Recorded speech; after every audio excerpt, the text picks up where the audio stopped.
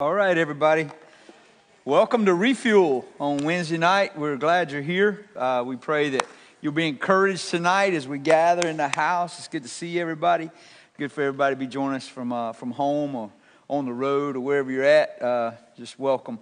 Let's pray, and we'll give a few announcements, and then we're going to sing some songs and get into the study of the book of Acts tonight. Father, we just thank you for your son, Jesus. God, we thank you that he is the beginning and the end. Lord, no matter where we're at in life, God, he's already out in front of us. And I pray, God, that we are going in the right direction, which is his direction. And so, Lord, tonight, train us in the things that we need to be trained in to rearrange our lives in such a way that our eyes are completely and totally fixed on his. Make us a people who are completely dependent on him, Lord, that we're lost in the world without him. God, help us to follow closely. I pray, God, that we will be lost to the world and only found in him. That's my prayer tonight. God, we just thank you that we're able to gather in this country. We're free to do what we're here to do tonight, Lord. Nobody's going to oppress us, Lord. But it is a sad state, God, that even though we're not facing persecution, Lord, we fill our lives up with so many different things, Lord, that we keep ourselves away from the thing that we're actually the most free to do. And so, Lord, we just thank you for the ones that have gathered here tonight. Pray for the ones that haven't, Lord, that you'd free their lives up as well, to where they could worship and honor you. So, Lord, take us tonight. Open our minds, open our eyes, God. Open our ears. Lord, mold our hearts into something new. And let us leave in a deeper relationship with you than we have right now. God, we give you all praise in Jesus' name. Amen. Amen. So, once again, welcome. We do want to go through a few announcements. VBS is coming up July the 27th. It starts. If you haven't volunteered yet, we need some more. I know Kayla has several slots that are open, but June 27th, I said July, I think. June 27th, so that's not very far from now, but we could use some more volunteers, and make sure all the children in your neighborhoods are signed up to come to Mystery Island. It's going to be great.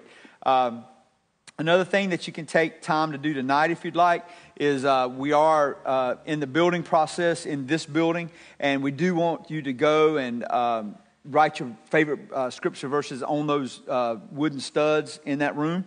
We'd love for you to do that, and you can accomplish that tonight so we can build on the Word of God. There are a few other things that are coming up in the month as we go, but we're really focused mainly on VBS. You will start hearing about home groups, and we're going to have a home group fair pretty soon. If you'd like to lead a group, or if you're involved in a group and maybe we don't know about it, please let the church know as we go forward. But things are going great. We appreciate everybody's involvement and everybody's enthusiasm here at New Covenant Fellowship. It really means a lot. So tonight, Annette has brought her crew, and they're going to sing some songs as we approach the throne room. So I guess if you would stand, and we'll sing tonight. We are few, but we're here to sing and worship God. Lord, prepare me to be a sanctuary, pure and holy, tried and true. With thanksgiving, I'll be a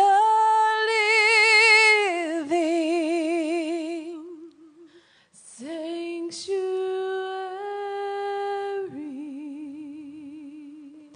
for you. Lord, prepare me to be a sanctuary,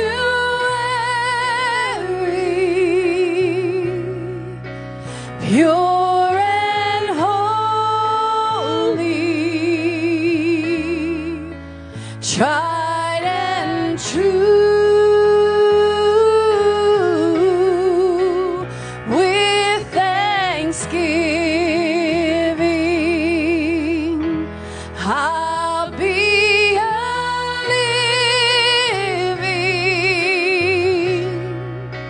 sanctuary for you. Lord, prepare And Lord, prepare me to be a sanctuary,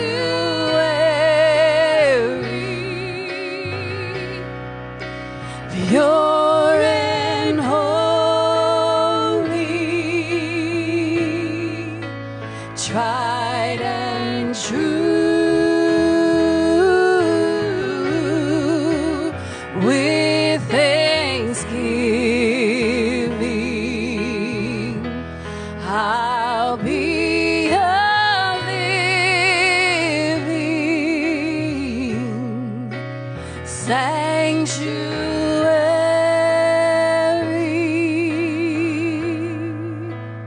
for you.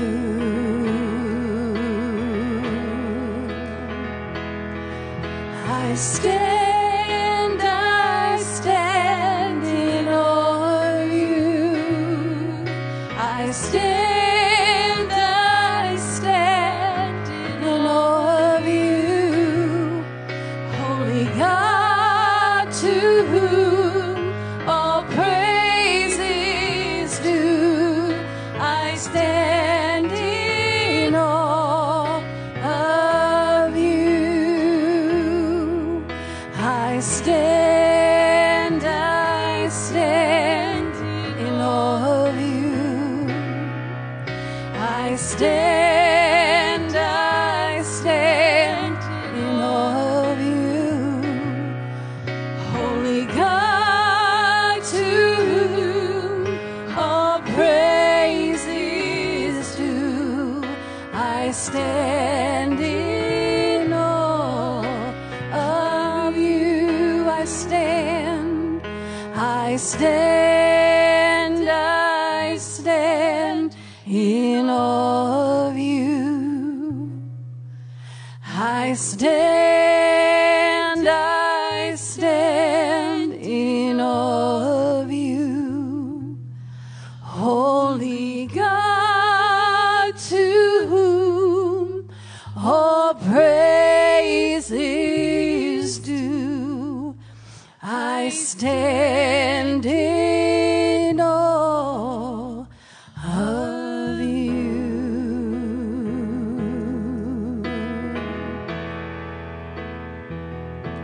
So Lord, prepare me to be a sanctuary,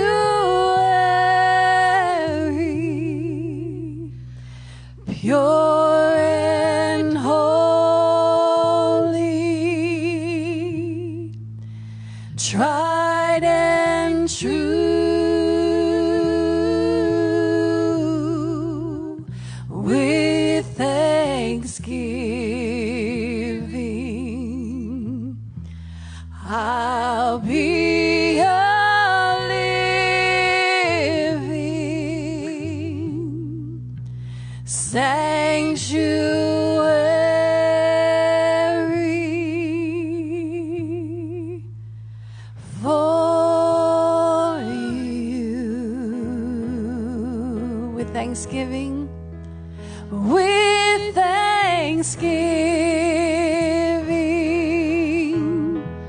I'll be a living sanctuary for you.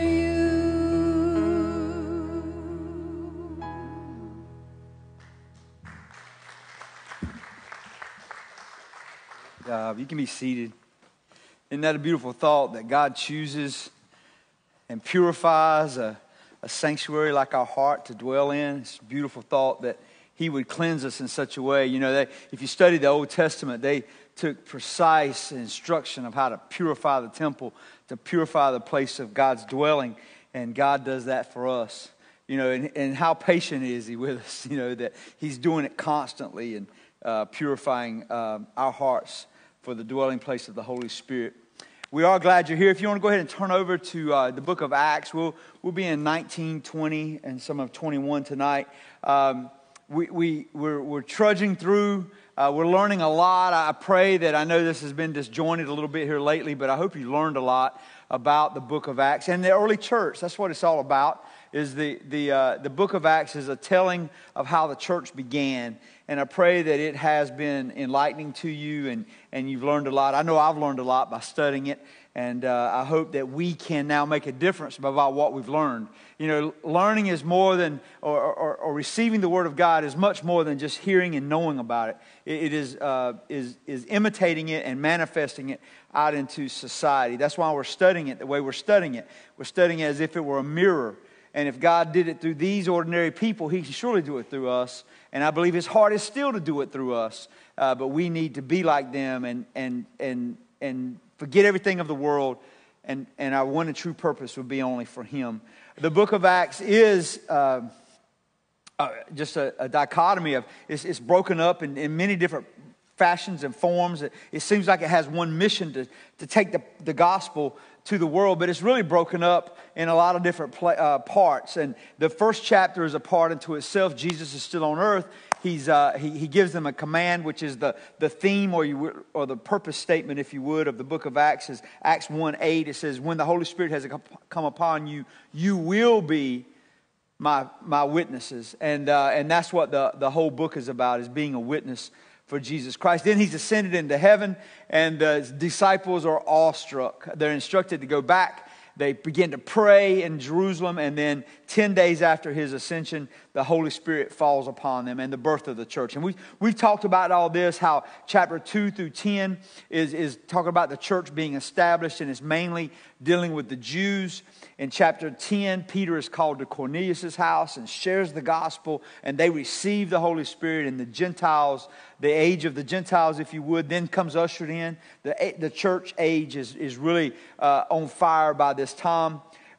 And then Acts chapter 11 through 28, which is where we're approaching the end of the book of Acts, is about 3 missionary journeys that Paul goes on. And it really is the rest of the book from that place on is really wrapped up in these missionary journeys and how Paul is going from one Roman province to the other, to the other, to the other, Turkey and Greece and other places, and he's establishing these churches. And we find ourselves now on the 3rd missionary journey. It begins in chapter 18. And Paul is mainly, the 3rd missionary journey is taken up basically in one place, in one city. And the name of that city is Ephesus. Ephesus at that time was probably the largest tourist town in the world. The Temple of Diana was there, which is one of the 7 wonders of the world, was still vibrant. The worship of Diana was vibrant as well. And Paul spends 3 years in and around Ephesus. I enjoyed those studies. I learned a lot about that, how important that was. We know a lot of things. If you would, just turn over to Acts chapter 19 and verse 20. We know something big happened in Ephesus. A huge revival happened there. Acts 19:20 says, "So the word of the Lord was growing mightily and prevailing."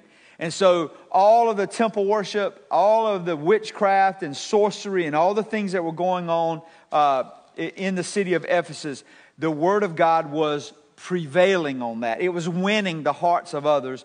And we know when that happens that society does not like it, and a riot broke out. It was the businessmen around. We know the same thing happened in America.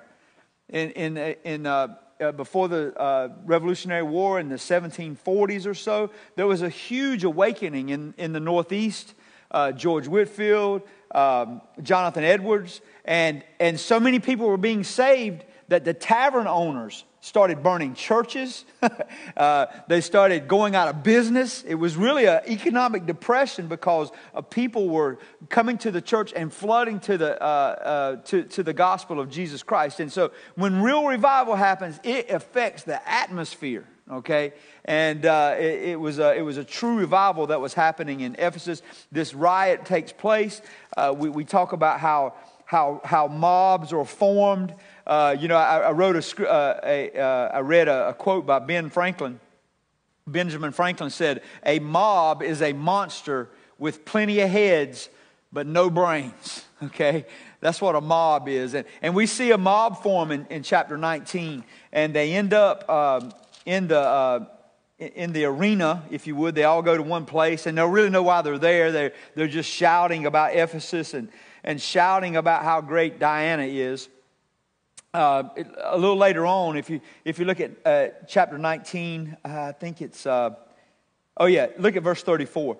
It says, "But when they recognized that he, his name is Alexander, is a Jew, a single outcry from them all as they shouted for about 2 hours, 'Great is Artemis,' or Diana, of the Ephesians." And for about 2 hours, they start chanting how great this goddess with a little g, Diana is, and how great Ephesus is. You know, for 2 hours. I mean, they were passionate about their faith. They were passionate about what they believed. But who knows that passion doesn't mean a hill and beans if it's not wrapped up in truth. People are passionate about things every day of their lives. Just ask a salesman. They better be passionate about what they're selling, right? But unless it's wrapped up in truth, then it doesn't matter. Example, the temple of Diana, it was torn down over 1,000 years ago, okay? No, it wouldn't have been 1,000 years. Yes, it would have been. Over 1,000 years ago.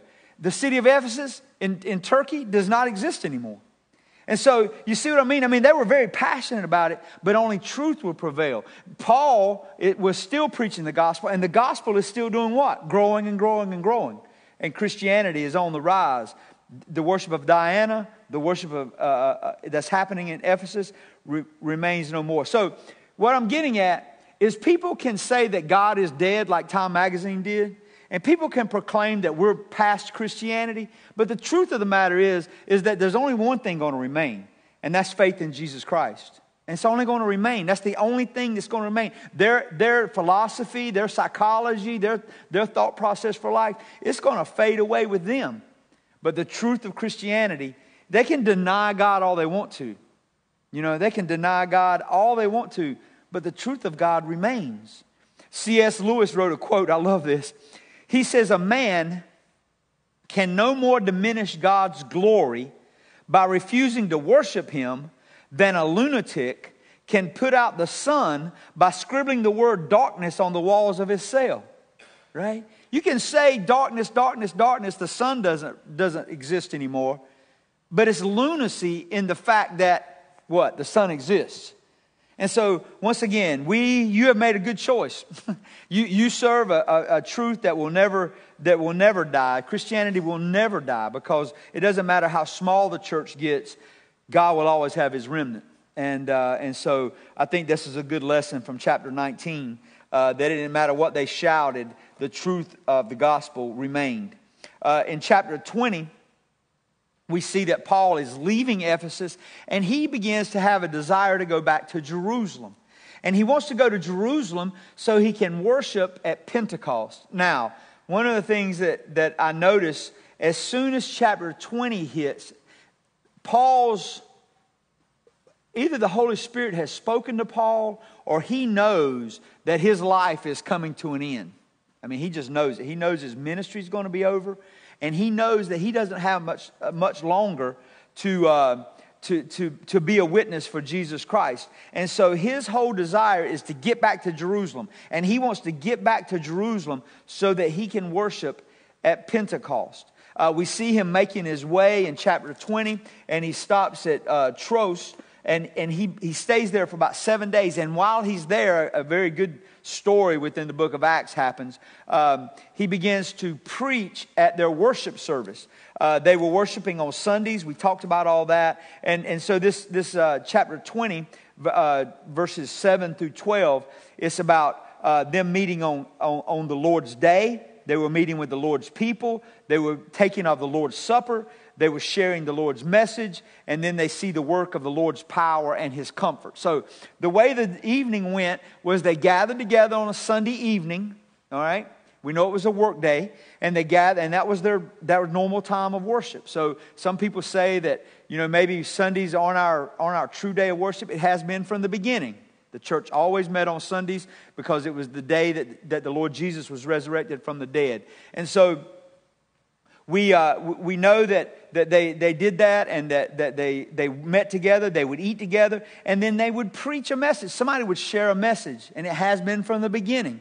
When God's people meet, there should always be teaching or preaching that exhorts the people. And so Paul began to preach a message, and his message went pretty long.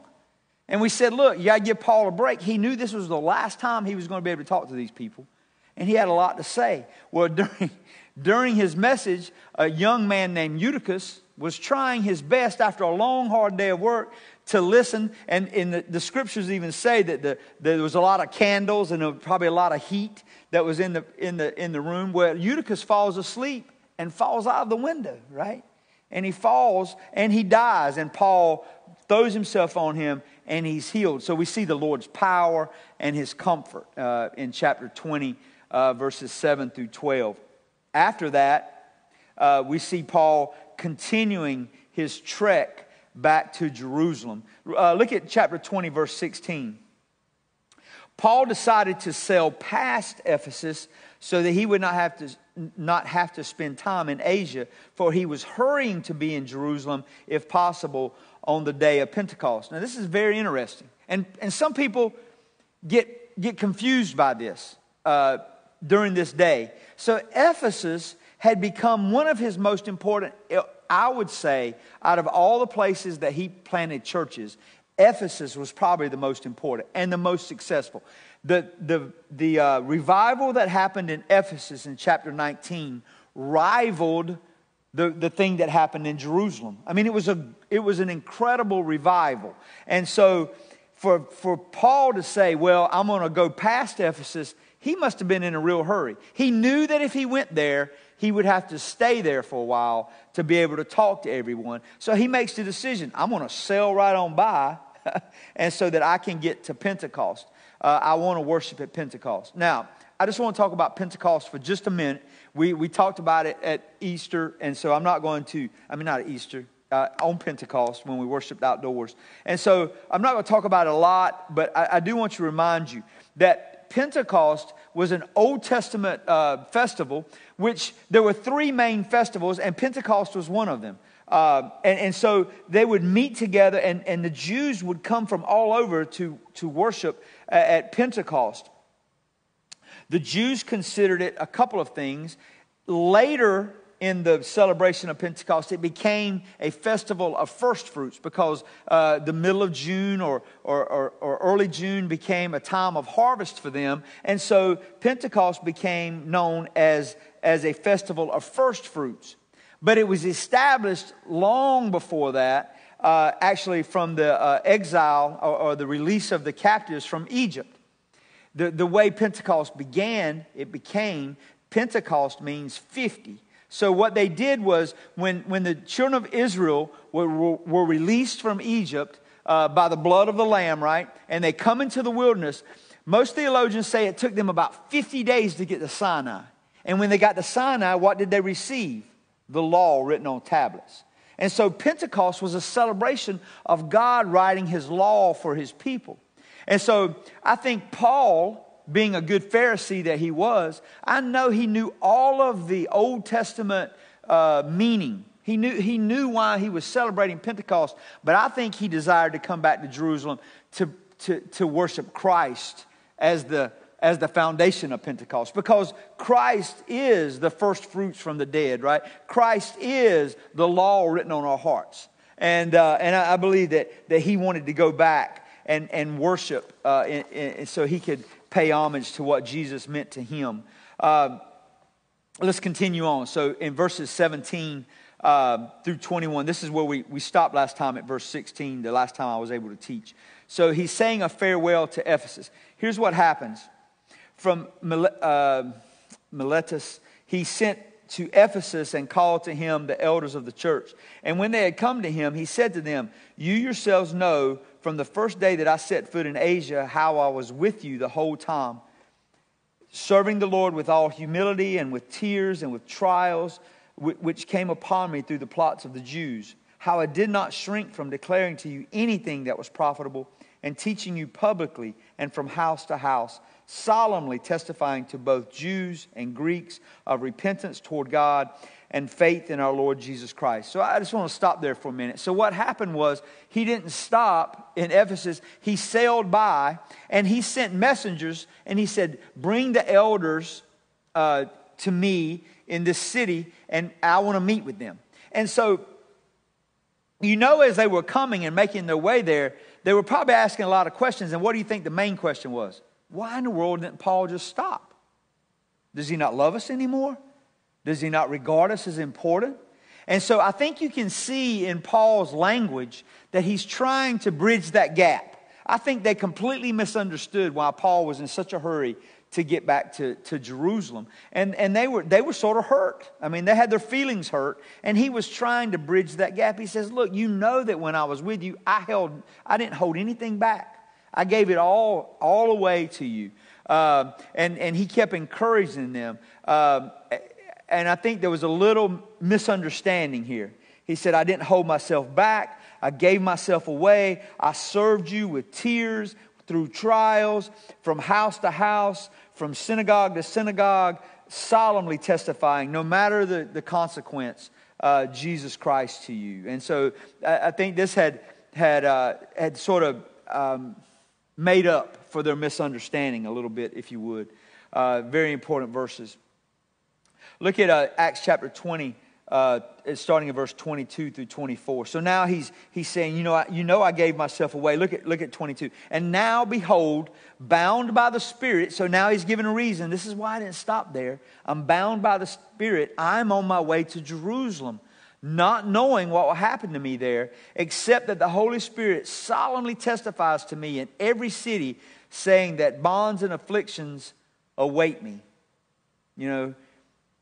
He knows what's going to happen when he gets there. This is a beautiful thing. He understands that he's going to have to suffer. Look at verse 24. But I do not consider my life of any account as dear to myself, so that I may finish my course and the ministry which I received from the Lord Jesus to testify solemnly of the gospel of the grace of God. And so now he's giving them the reason.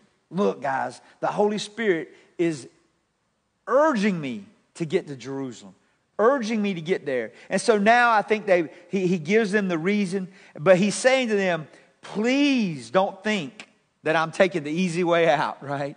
I am not taking the easy way out. I'm going to suffer. The Holy Spirit is telling me that I'm going to suffer. I know that I'm going to suffer.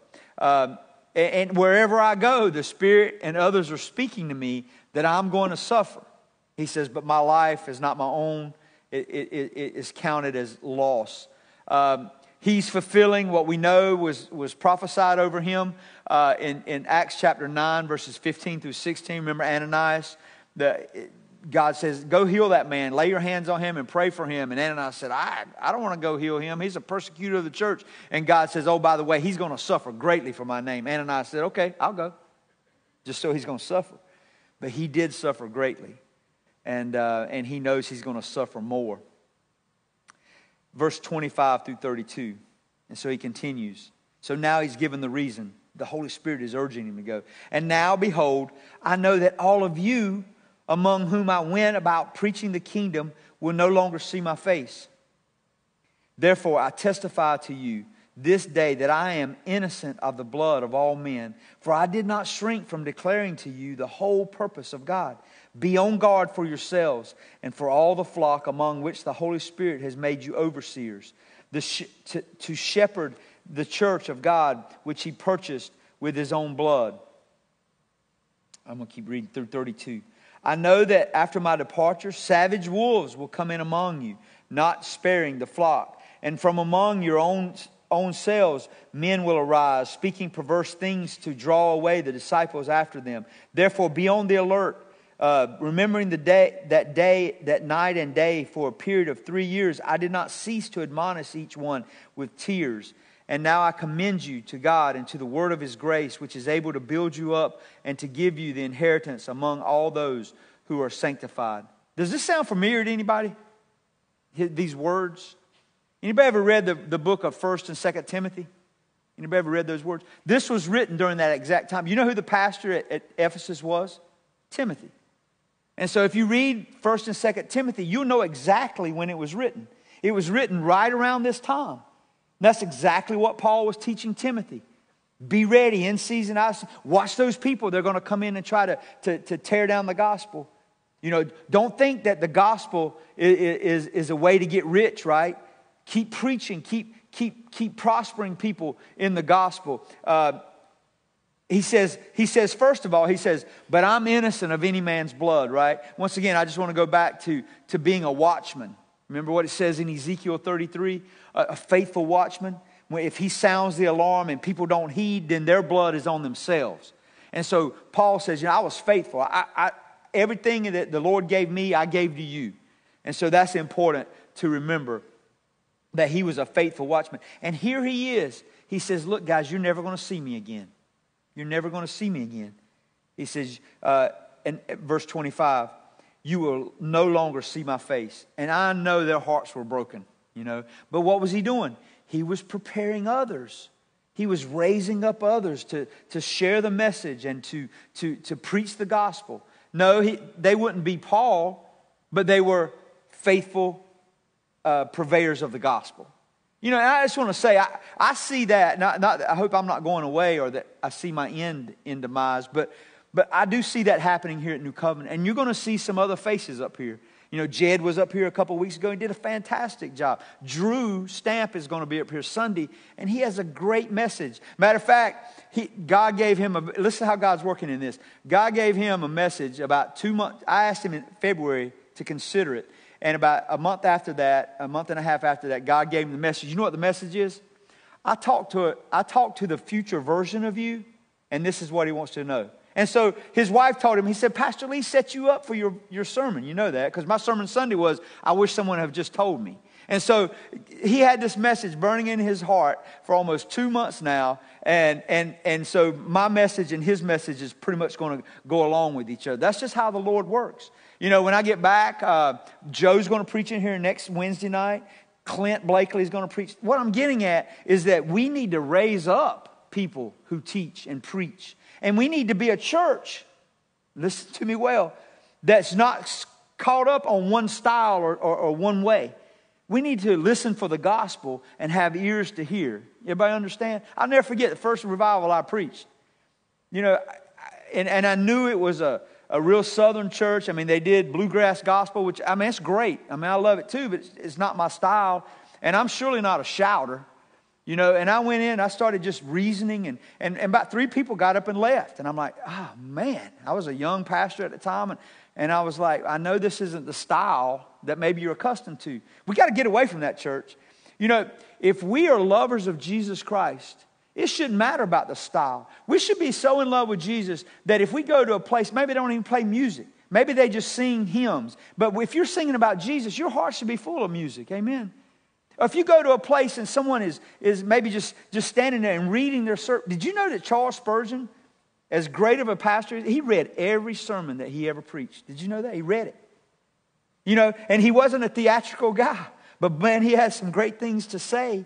And so what I'm getting at is we should be a church not caught up in form or caught up in a certain style. We should be a group of people who love Jesus so much that if his name is mentioned, I'm going to find him there. You know, I always say that when I was younger, my dad, I'll never forget this, he had a very recognizable laugh. I'll just put it that way. I could hear his laugh anywhere. And I remember one time we were on the pier fishing, and he was at the very end, and I had gone inside, and as soon as I came out of the doors, I was only 7 or 8 years old. I could hear my dad laughing over all the other people because I knew my dad's voice. I knew his laugh. I knew how he spoke. If we get to know the voice of our Savior, and he's our friend, then it doesn't matter what everybody else is saying. When we hear him speak, we should be able to find him, right? And that's the type of church that I want us to be. I want us to be a church that is just looking for our Savior, no matter who's talking about him or how they're presenting it. And I just pray that we'll be that type. We can change the world. We can change that old traditionalism and really, you know, dig into to really growing up a next age of church if we'll be that way. So Paul is preparing these new ministers. He's saying, look, your churches are never going to see my face again. I know I was the one who planted all these churches, but you're never going to see me again. And I know they were taking the brevity of it. And isn't it just beautiful to think that Timothy was sitting there and he was taking all this in as Paul was getting ready to go. Look at verses 33 through 35. I have coveted no one's silver or gold or clothes. You yourselves know that these hands ministered to my own needs and to the men who were with me. In everything I showed you that by working hard in this manner, you must help the weak and remember the words of the Lord, that he himself said, it is more blessed to give than to receive. So he's warning these new pastors. He says, look, don't see ministry as some kind of lucrative gain. He says, you know how I ministered to you. He said, I worked with my hands. I took care of my own. And he warns Timothy, look, I know he wrote it at the same time. Look what it says in 1 Timothy 6, verses 3 through 10. This sounds just like what he's writing right now in Acts chapter 20. If anyone advocates a different doctrine and does not agree with sound words, those of our Lord Jesus Christ, and with the doctrine conforming to godliness, he is conceited and understands nothing. Sounds like a wolf, right? And he has a morbid interest in controversial questions and disputes about words, out of which arise envy and strife and abusive language, evil suspicions, and constant friction between men of depraved mind and deprived of the truth, who suppose that godliness is a means of gain. But godliness actually is a means of gain when accompanied by contentment. For we have brought nothing into the world, so we cannot take anything out of it either. If we have food and covering, with these we shall be content. But those who want to get rich fall into temptation and a snare and many foolish and harmful desires, which plunge men into ruin and destruction. For the love of money is a root of all sorts of evil. Some, by longing for it, have wandered away from the faith and pierced themselves with many griefs. I mean, I can see Paul meeting with this group and then writing this letter to Timothy on the same day. It's exactly what he's talking about. So some people were trying to seize the opportunity and make money off the gospel. And unfortunately, we see that today. You know, it's still true today. Verse 36 through 38. When he had said these things, he knelt down and prayed with them all. And they began to weep aloud, and embraced Paul, and repeatedly kissed him, grieving especially over the word which he had spoken, that they would not see his face again. And they were accompanying him to the ship. You know, this is a great picture of a faith family, you know, and how we get interconnected, isn't it? You know, when people leave, or when we were just talking about some of the military families, I know Boomer and I were talking about it, that are leaving. You know, our hearts are heavy that we're losing people that we've grown to love. And so that's what a faith family does. God brings us into a family, you know. It says in Ephesians 12, let's just read that in chapter 2 of Ephesians. God's word tells us some of my favorite verses that really speak to the heart of what we are and what we've become. Ephesians 2, 12, let's read 12 and 13. Remember that you were at that time separate from Christ, excluded from the commonwealth of Israel, strangers to the covenants of promise, having no hope and without God in the world. But now in Christ Jesus, you who were formerly far off have been brought near by the blood of Christ. Now contextually, he was writing to the Gentiles, trying to, at the Ephesus church, trying to combine and bring unity between the Jews and the Gentiles. And so the same that he did in the book of Romans, he does in the book of Ephesians. The book of Romans, if you read it for what it is, there's a lot of, I feel like, stretching man's doctrine out of the book of Romans. The book of Romans and the book of Ephesians is trying to bring two camps within the same church together. And the book of Romans and the book of Ephesians is about bringing the Gentiles and the Jews and combining them into the world, one church. So there is no longer any Gentiles and Jews. There's only sons and daughters of God. And so he says, remember, Gentiles, when you were far off. But this also speaks to the heart of every individual, right? I mean, this speaks directly to us. Remember at that time. I remember so well before I was saved. I mean, sometimes I want to forget some of the thoughts I had, but I think it keeps me grounded and so thankful. You know, I thank Christ every day for coming into my life and revealing a new vision for life itself. I mean, for living life in a different way, for not looking at success the way I used to. Success, it's like we talked about Sunday, it has nothing to do with money. Success is how many people's lives you touch and how many people come to a newness of life themselves. That's what life is. And I remember so much about the selfish desires, and I still have to battle with that, but God has done a transformation in my life. And I remember when I was without Christ and without hope in the world. And these verses just ring so true to me. So it was written contextually to the Gentiles, but it's also written to each one of us. It's a love letter to our heart. Just remember that time and be grateful. And then verse 19 says to us, so then to the Gentiles, you're no longer strangers and aliens. And also to us, you're no longer strangers and aliens, but you are fellow citizens with the saints and are of God's household, a part of his family. And so that's what God forms, is a family. So chapter 20 ends with the goodbyes to the elders and the new pastors and leaders at Ephesus. And now he boards a ship. Now it becomes interesting now. So Paul is sort of, he's very wise. I think the Holy Spirit leads him and gives him a lot of logic. Paul has been through a lot of troubles, right? Everywhere he goes, the Judaizers and the Jews cause riots. Everywhere he goes, we know that even the Roman Empire knows that this is a problem. And because of the troubles Paul and his associates had undergone, Paul decides, instead of taking one trip where there could be enemies that might murder him, from one trip from this town straight to Syria or to Samaria area, so they can go to Jerusalem. He decides to do like an Amtrak trip, like from stop to stop to stop to stop to stop, and that's how he sails back 400 miles. But he goes to one small town after another, port town to port town to port town. The best thing I can compare it to is an Amtrak train, just going from one place to the next place to the next place, making his way back to Jerusalem. Look at Acts chapter 21, verses 1 through 6. When we had parted from them and set sail, we ran a straight course to Kos, and the next day to Rhodes, and from there to Patara. And having found a ship crossing over to Phoenicia, we went aboard and set sail. Let me just stop for a minute because I'm having this thought. Doug Corset is here. He gave me and Joe a lesson in Hebrew the other day. And I'm a little intimidated with him sitting in here tonight. Where you at, Doug? I saw you earlier. Look at him laughing at me. He wants to get up here and say all these names properly. And I hear you. Just get with me afterwards.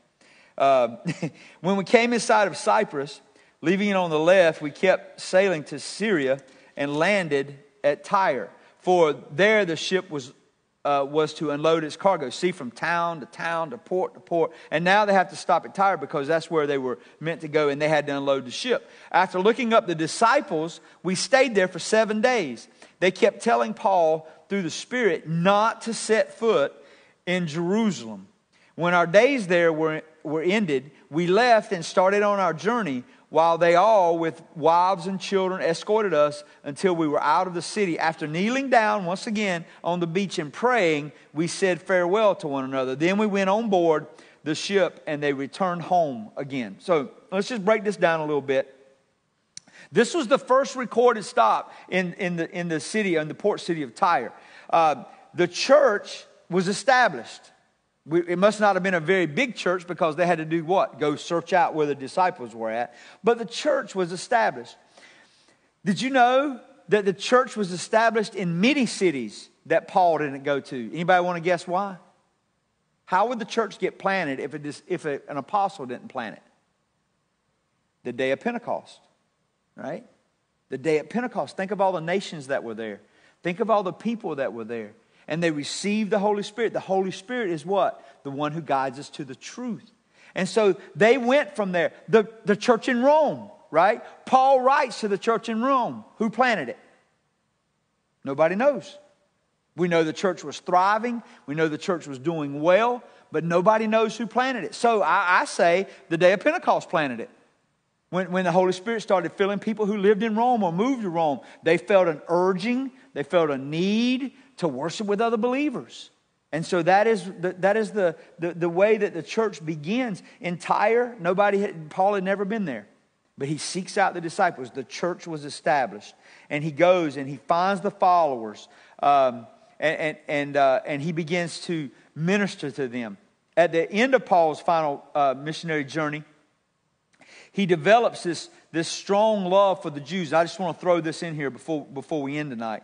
And so all of these little stops that he was going to, he was taking up an offering every time. And we know this from the book of Romans and the book of 2 Corinthians. And the beauty of the book of Acts is that Paul is writing to and exhorting and encouraging all of these churches that he planted. Look at Romans chapter 15. Romans 15, and I'll just I want to set what I said. I want to back it up with Scripture that he was taking up an offering. He says to the church in Rome, "But now I am going to Jerusalem, serving the saints. For Macedonia and Achaia, which is in the area he's in now, have been pleased to make a contribution for the poor among the saints in Jerusalem. Yes, they were pleased to do so, and they are indebted to them. For if the Gentiles have shared in their spiritual things, they are indebted to minister to them also in material things." And so Paul was doing something, and I just want to present something. He was doing it on purpose. Look at 2 Corinthians, once again, 2 Corinthians chapter 9, verses 10 through 15. Is that right? Yeah, 12 through 15. "For the ministry of this service," he's talking about this offering, "is not only fully supplying the needs of the saints, but is also overflowing through many thanksgivings to God. Because of the proof given by this ministry," and he's talking about this offering, "they will glorify God for your obedience to the confession of the gospel of Christ and for the liberality of your contribution to them and to all, while they also by prayer on your behalf yearn for you because of the surpassing grace of God in you. Thanks be to God for his indescribable gift." So this is sort of a sideline. We're not told in the book of Acts that Paul is taking up this offering for the Jews, which, by the way, there was a famine going on in Jerusalem. He doesn't say in the book of Acts, but this is going on. Everywhere he goes, there's being an offering taken up, and they're taking it back to Jerusalem. Why? Why take an offering?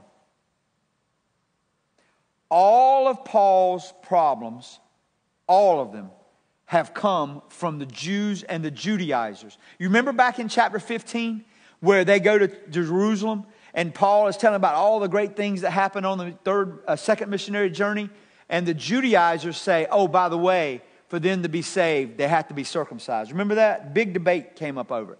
And they finally came up with this plan that no, they don't have to be circumcised, but yes, they can't eat red meat. They can't eat the blood out of animals and things. Remember those letters? They came to a compromise. But the Judaizers were chasing him all over the place, and they were at the base of a lot of these riots. And it was bad news. I mean, there was bad blood between all of them. And Paul was taking up this offering to hopefully bring unity within the body and an appreciation. The Jews appreciating the Gentiles, and the Gentiles realizing why they should appreciate the Jews. And unity is something you have to fight for. Unity is something that we have to go out of the box for. And Paul was fighting for it. These followers fall in love with Paul in 1 week. And they are so heartbroken to lose him. They warned him about the persecution and the perils that might happen to him in Jerusalem. But his love for the Jews and the love for Jerusalem and the urging to worship at Pentecost was evident in his life. He wasn't afraid to give up his life. He knew that whatever would happen there would be because of God willed it. Okay, it's a beautiful thing. Psalm 91, I think about this often. It's something that when the pandemic happened last year, it was something I just grabbed a hold to, and I think I kept it in my pocket all the time because you just don't know what's going to happen. But this is what God's word says about those who trust in the Lord. Doesn't mean that if you die of something that the Lord doesn't love you. It's just for the believer, we should trust in the Lord. We should trust in the Lord with everything. We should trust in the Lord when we die. That was his appointed time for us. It says in Psalm 91, he who dwells in the shadow of the Most High will abide in the shadow of the Almighty.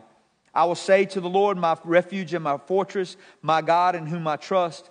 For it is he who delivers from the snare of the trapper and from the deadly pestilence. He will cover you with his pinions, and under his wings you may take refuge. His faithfulness is a shield and a bulwark. You will not be afraid of the terror by night, or the arrow that flies by day, or of the pestilence that stalks in the darkness, of the destruction that lays waste at noon. 1,000 may fall at your side, 10,000 at your right hand, but it shall not approach you.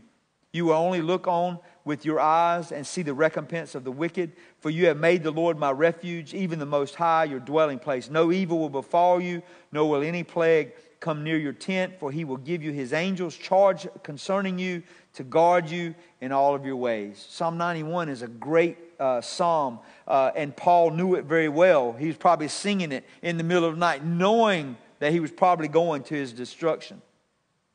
They follow Paul out of town. They kneel and they pray and before he leaves. And the Spirit is causing a sense of finality. Once again, I think Paul has come to this realization too, that not only is it he might not be able to travel there again, I think he realized that the end of his life is pretty near, and that he doesn't know how, but he knows he's going to probably, his life is probably going to end sooner than later.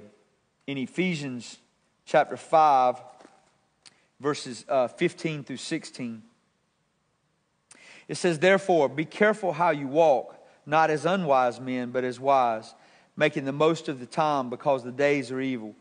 So then, do not be foolish, but understand what the will of the Lord is. Now, some would look at Paul and say, man, you're full of pride for what you're doing.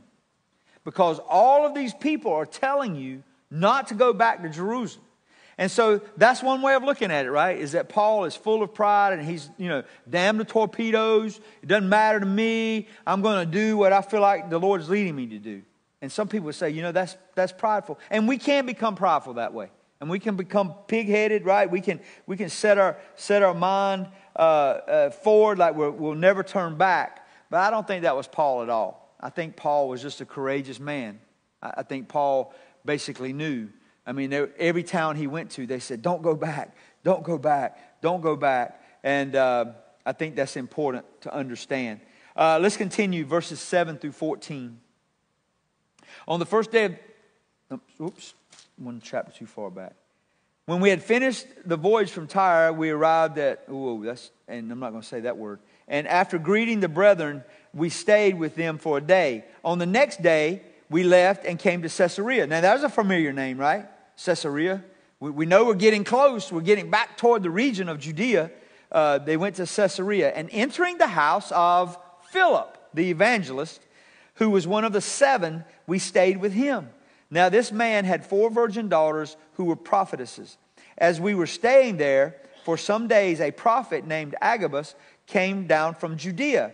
And coming to us, he took Paul's belt and bound his own feet and hands and said, this is what the Holy Spirit says. In this way, the Jews at Jerusalem will bind the man who owns this belt and deliver him to the hands of the Gentiles. When we had heard this, as well as the local residents, we began begging Paul not to go to Jerusalem. Then Paul answered, what are you doing, weeping and breaking my heart? For I am ready not only to be bound, but even to die at Jerusalem for the name of the Lord Jesus. And since he would not be persuaded, we fell silent, remarking, the will of the Lord be done. Once again, some would say, hey man, Paul's just being pig-headed. But some would say, man, he's very courageous because he knows what's happening. I falter on the side of him being very courageous and willing to die for his faith.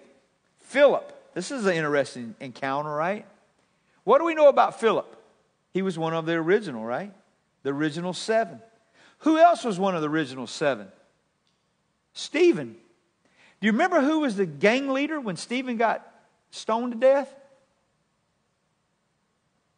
His name was Saul at the time. Now we know him as Paul. Don't you think that was sort of interesting? Here comes Paul back into the house of Philip, whose best friend might have been Stephen. I think that could have been a very interesting interaction there. And then what did we say about Philip? I mean, what did we say about Stephen? When Stephen was martyred and Paul was there, we say that Paul sort of took on the ministry of Stephen. Remember those when we were talking about that Paul sort of took that mantle and he was going to suffer because of what had happened with Stephen, and so this was no small offense that he had been a part of this, and I just think it was very interesting that Philip was able to embrace him and bring him in his house. Do you know, if you've had people to offend you in the past, the Lord is able to put a good healing over that scar. Did you know that? Just trust in the Lord. You know, I talked to somebody this week, and they were sort of dreading going to this thing had happened, and it was no small thing. You know, I said, let's just pray and trust the Holy Spirit. I felt like in my heart it was going to work out, and it did. It worked out okay. We shouldn't let things just fester and fester and fester. And so this just shows the integrity of Philip. It shows that he had grown in the Lord and was not holding on to old things. He didn't have any unforgiveness in his heart. A couple of things that I just want to, before we stop. Philip had 4 virgin daughters who were all prophetesses. Now, it doesn't say another word about this, so I don't know what the emphasis was, other than to teach us that obviously Philip had led a faithful life throughout his whole life. His daughters were now following sort of in his footsteps. They were faithful people. The family was a faithful family, because there was no other reason that we would be told that they were prophetesses at this time. Let's talk about Agabus. Agabus was from Judea. He was a prophet. He comes in, and in dramatic fashion, right? He walks in. We don't even know if he says anything. He walks in, he grabs Paul's belt, and he begins to do what? Tie up his own hands and feet. You know, it sort of reminds you of Ezekiel being so dramatic in his sermons. So he just binds himself up, and he says, look at me. This is what they're going to do to you. This is what's going to happen to you if you go to Jerusalem. And so this was a dramatic telling of what was going to happen. Look at verse 13. Paul says, what are you doing? You're weeping and you're breaking my heart. I'm not ready not only to be bound, but even to die at Jerusalem for the name of the Lord Jesus.